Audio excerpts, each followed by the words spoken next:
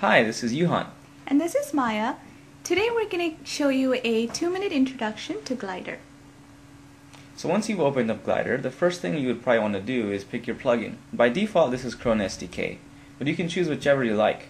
You can do this by going to Tools, Options, Glider Options, Plugins, and right-click on your plugin and click Set as Default. Next, let's open a sample Corona SDK project. You can do this by dragging and dropping a project folder into the editor pane. A project is simply any folder with the main.lua file. To view and edit files, just double-click in the projects pane.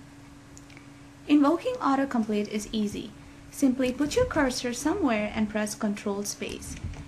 Glider takes things like scope, prefixes, and even parameter types to give you the most relevant results. And also, setting breakpoints is easy. Just simply click on the line to the left of the editor. And also, starting the debugger is even easier. Just click the icon in the toolbar. Once you're at a breakpoint, you can do things like view variables, set watches, view the call stack, and also use the step functions. Glider 2.0 features an integrated profiler.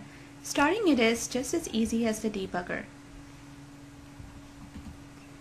From the Profiler tab, you can view things like performance, hit counts, call graphs, and a memory timeline. And that's it. Please see our other tutorial series for more detailed explanations. Please email us if you have any questions at mydevelopergames@gmail.com. Thank you. Goodbye.